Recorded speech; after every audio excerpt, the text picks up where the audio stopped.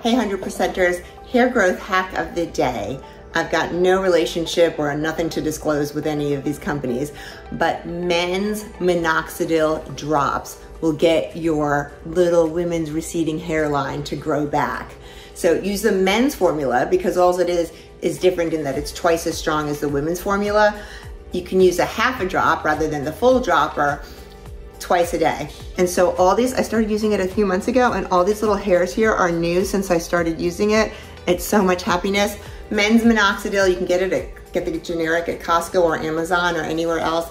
Again, I have no relationship with them.